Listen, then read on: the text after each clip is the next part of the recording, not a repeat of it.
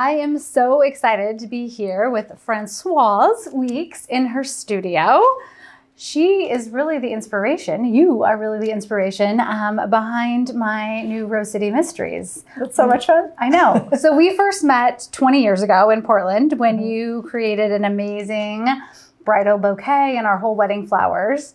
And I think you were just new to Portland at the time. Is that right? Yes, I started my business in '96, in June of '96. And what brought you to Portland? My sister went to Reed College in the late '60s.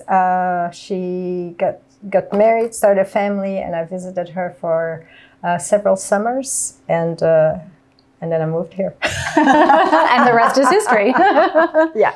How has the industry changed in the last 20 years? I mean, that's a huge question. Oh, I know, my gosh, yeah. It has changed so much. Yeah. Actually, when I moved here in '77, that's kind of what I wanted to do, to work in the flower industry. And I was completely shocked by how little there was available here. It was like roses and baby's breath and glads and mums, and that was about it. So I kind of put that idea on the shelf. And things really changed and got a lot better. And then for 20 years, I worked in a medical lab. We did chromosome studies. So it was kind of specialized lab work. And in '96, there was talk that the lab might close. And that really is what kind of pushed me to start following my dream. And I had a really good boss, so I was able to keep on working part-time at the lab for a couple of years. And start up. I started in the basement. It's the best way to start. Yes. And then about after 5 years, I ran out of space. One day, my husband actually very kindly said to me, "I would like to reclaim my space." Okay, yeah. So we decided to have this wonderful little studio built. I know, it's amazing. And so now you are offering workshops. So it's not just necessarily about, you know, sort of what we think of as a traditional florist who might be delivering bouquets all around town. What's your slant that... So for about 17 years, I did a lot of weddings. Mine included. It was amazing. We'll find photos to weave in. I actually did over 800, so I've done a lot of them. 800? Yeah, oh I've done a lot of them. Yeah. I started to teach evening classes here in 2003. In 2008, I was asked to start teaching wedding workshops, and then I kind of decided that maybe that was a nice different route to go. I was in my mid-50s at the time, and I thought it would be a good thing to develop that side of the business. Unfortunately, the workshops weren't very well attended, but they were attended by people who were from out of state or even from other countries. And so I was encouraged for 2 years to take them on the road, and I didn't want to do it because it was scary. But I finally did, and it took off in a way that I never ever had expected. And I basically don't do weddings anymore. I still do a few events, but I travel a lot, and I love it. And you travel the world. We're not just talking, you know. So how many countries did you go to last year? Let's see. I went twice to China. I went to Sweden. That was last year. And then this year I went to Iceland. And I also went twice again to China and then to Canada. So, and then I have a few things in the works for next year. So it's really fun. And how do you think social media, like in sort of our more modern Instagram age, has played into that? Like, could you have done this 20 years ago? Oh, no. Yeah. No. It's social media. I wouldn't be in business without social media. So, for instance, the school in China discovered me on Instagram in 2015, and I went once. It's a design school. They do fashion design, interior design, and floral design. And I went to teach for 6 days. And the last day, they took me out to dinner. And it was like the first thing they asked me, want to come back? So yes, yes. So then we signed a 3-year contract. And so it's, but pretty much I always ask students or people who host the workshop, how did you find out about the workshops? And it's always social media. Social media. It's always social media. And I think some people have this perception that with social media, with Instagram, let's use that because I'm on Instagram too, that you know, you have such a visual, lush product that you take a picture and you post it on Instagram and that's the end of it. There's no work that goes into it. No, it doesn't work that way. Can you talk a little bit about like, Yeah. So so you definitely have to promote what you're going to do. Right. It's not just a matter, like you say, to post. You have to talk a little bit of how what you're going to teach, and you have to post on a regular basis. I post every day on Instagram, Facebook, and Twitter. And you're doing this yourself. I do it myself. In addition to all the work that you're doing, right? Yeah. And of course, I try to not talk more than once every 2 weeks or so about workshops. Sure. So I post a lot of pictures of beautiful flowers and of work that I have done and that the students have done. Right. So I really like to showcase what they can make during the workshops, and those always get a lot of likes and hits. Yeah. Too. Yeah, it's pretty fun. That's amazing. How do you feel like the global flower community is unique? Well, I think that the flower community in different countries really are different. Interesting. Okay. So I think that having grown up in Belgium, I can say that it's a different culture. There is a different flower culture in Europe versus here. For instance, when I grew up, you know, we always had flowers at home. Most people have flowers at home. You go out to dinner, you never bring wine or food. You always bring flowers or have flowers delivered. Yeah. That's even better, so that the hostess doesn't have to go in the kitchen to arrange the flowers. Over in Europe, they do a lot of workshops. They do a lot of floral fashion shows. They do a lot of competitions. And I think from what I see, rarely would it be something that as a florist you would do for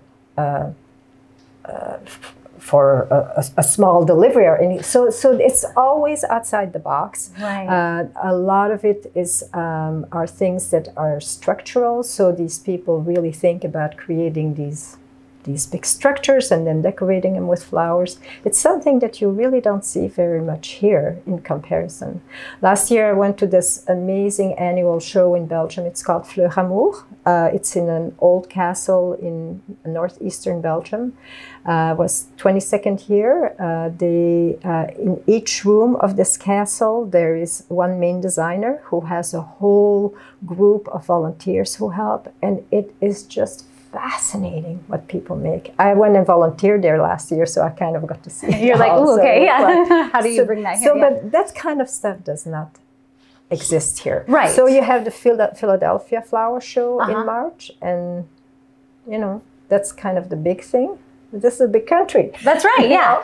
We have, maybe the equivalent here would be like the Rose Festival here in Portland with the floats, but that's on kind of a much more... It's still different. Yeah. Here it's like more volume and, you know, the bigger is better type thing. Right. And over there, I mean, maybe I'm biased, but I think that the artistic outlook of it all is very, very different. Yeah, so would you call yourself, you know, a flower designer, or do you consider yourself an artist first? Are they synonymous with one another? You know, I don't know. It's kind of a difficult, well, not a difficult question to answer. People told me for a long time that I was an artist, and I felt very uncomfortable about that. Okay. You know, I think of an artist as a person who starts from scratch. So like a person who draws or paints or who writes, you know, you have a blank slate. Yeah. I have this gorgeousness. But what do you do with it? See, I would not know without taking a workshop. So that's why I kind of had a really hard time with that. But I do believe that I'm creative. Yeah. Well, and she's an artist. Let's be real. Flowers are your medium. How's that? It is my medium. Yeah. Yeah, it is my medium. Yes. Can you talk a little bit about sort of trends that you personally ascribe to? We talked a little bit about, you know, kind of the differences, but you're doing a lot of things like this wood lawn. And, So I have never been a trendy person. Yeah. With nothing, not with clothes, no, with nothing. So I never really have followed flower trends too. I've always kind of been aware, especially since social media started, you know, being aware what's out there, but I don't like to follow it. Yeah. That being said, if there's a client who wants something that's really trendy, I can certainly do that because the client is queen. But it's not something that I particularly care to do. So about 11 years ago, it was a childhood memory that kind of spread, that got this thing going with the woodlands, and I developed that into a definite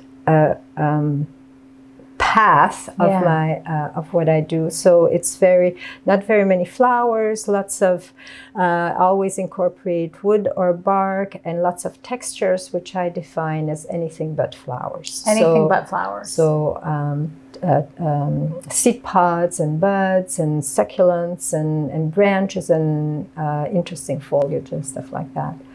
And so that was something that I started to develop, and then I really, really loved it. And actually, by the time, the last year that I did a lot of weddings, 25% of the brides hired me to do woodlands. Because of this, So it's we're coming back to, you know, what I've said so many times. If you really love something, do it, post it, you know, and the client will come to you. And then about 8 years ago or so, I started to do the botanical couture, which totally came out of nowhere. Also, not only am I not a trendy person, I know nothing about fashion. You know, I've never worn high heels. You know, I don't wear a purse. I don't wear jewelry. You know, all that kind of stuff. But with the flowers, it was just something different. Were you called to it some? I mean, like, you know, if you're starting something out like that, what makes you think I should create a botanical ring or earrings? So it kind of went in stages. It started with purses. I saw this beautiful picture of in a floral design book. It was a dining room in a gorgeous home in Paris, old home, and a big table, and on each place setting there was a hostess gift, and it was a botanical purse. And they were all different, and they were these small purses, and I thought, geez, I wonder how you make these.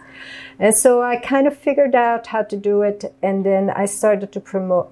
Well, promote is a big word. I started to make them, take pictures, etc. And I did a lot of them for flower girls, because they just thought it was really sweet, just, you know, small little purses. Next thing were the shoes, and I saw this incredible book by, it's called Chou Fleur. And it's a collection of virtual images of purses and shoes that are all made with elements of flowers. Oh, wow. And it was fascinating. And the guy who did it, his name is Michel Treshkov. He's French with a Russian name, and he lives in New York. That's perfect. And it was just fascinating. And so I kept on wondering how I could do that. I talked to a bunch of people, seeing if somebody would be interested in creating a shape of a shoe. I had no luck. And so I like to say that at age 59, I went and bought my first high heel shoes and decorated them. And so I've decorated a lot of them since then. And then it just kind of evolved after that. And you know, it's like when I look at the first one that I did, I thought, oh, seriously, that's what it looked like. And then the headpieces, This photographer in town, Ted Mishima, I knew of him. I'd never had worked with him. He contacted me in January of 2011. He wanted to do he wanted to explore a way of doing photography that dated back to the late 1800s. And he wanted an interesting subject to photograph. So he asked me if I would be interested in collaborating with him and make a botanical headpiece. And I had no idea what he was talking about. Right. And so I wrote back and I said, you mean a flower crown or something like that? And he wrote back and sent me pictures with these really wild headpieces. And I wrote back to him and I said, well, let's meet for coffee. And I have no clue on how to do this, but I'll figure it out. And so I did figure it out. He got a model. He took great pictures. We both blogged about it. We posted on social media, and we got a great response. And so that was the beginning of what is still going on. Actually, on Sunday, we're having another photo shoot. So what's been so wonderful to collaborate with him is that several times a year we'll go, let's get together for a photo shoot. Or we send each other a picture or something like that. He lets me do what I want. He chooses a model. He chooses the location, and then we do it. And so it always pushes me to do something that I haven't done before, and it's super, super fun. And it challenges you then too. Every single time. Yeah. And so, and then the jewelry happened because the first time that I traveled to teach, one of the students showed me a picture of a botanical ring, and she said on her phone, and she said, "You made this, right?" And I said, "No, I didn't." And she said, "Well, can you teach us how to make it?" And I said, well let me think about this. And I had some aluminum wire, and I just kind of figured out a total symbol base for a ring. And then there again, curiosity kind of got me going on rings, and then earrings, and then necklaces and bracelets.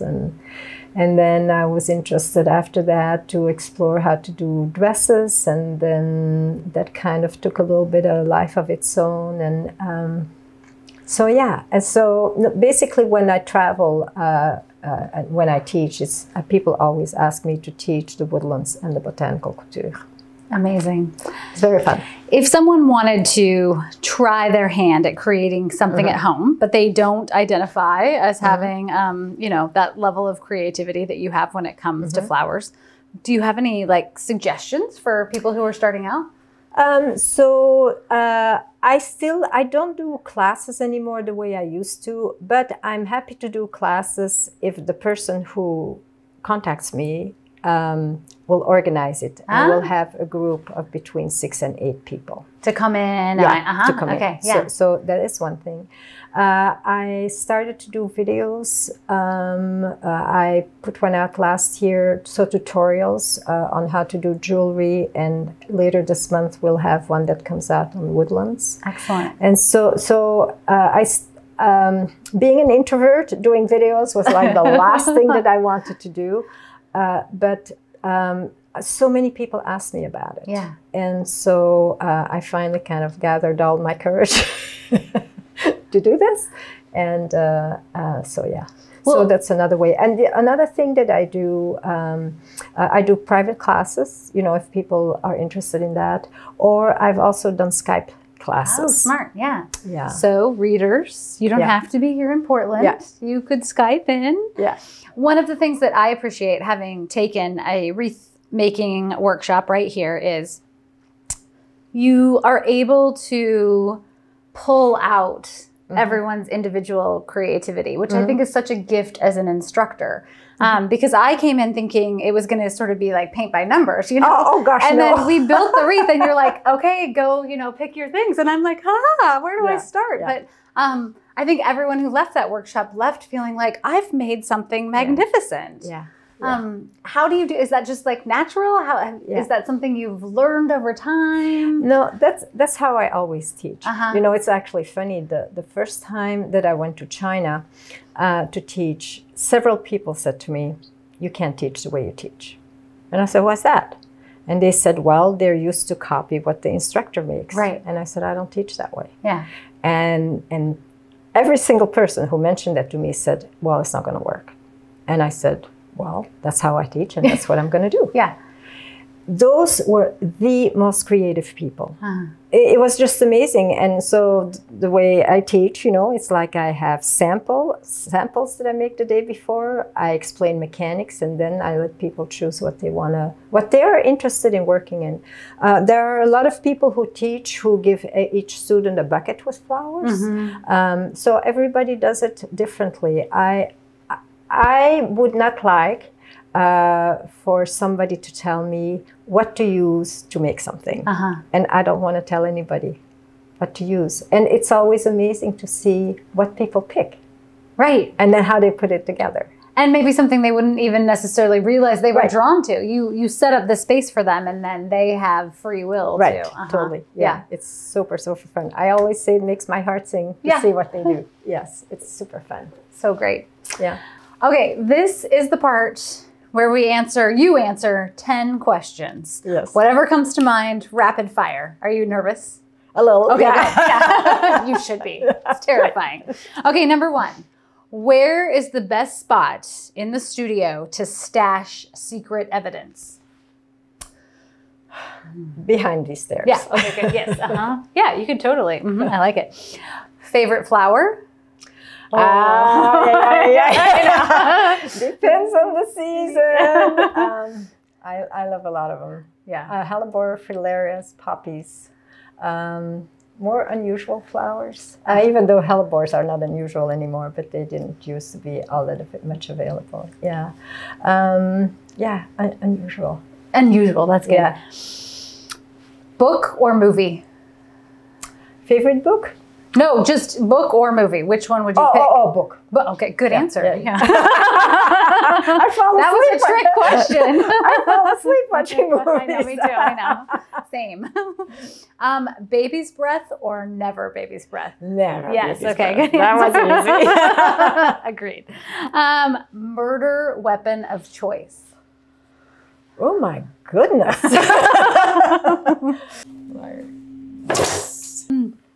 Favorite flower season? Oh, spring. Spring. Totally spring. Hands down. Yeah. Hands down. Okay. Yeah. No question. No question. Okay. No question. I wasn't sure fall right now. No, in the fall, I love that there's so many texture, so many berries available and stuff like that. But in the spring, when nature comes to life, that's definitely. And a lot of my favorite flowers grow in the spring. So, yeah. Good answer. The strangest request you've ever gotten? I actually have an answer for that. Oh, okay, good. I did a wedding many years ago, and the bride and the groom both worked at a prison.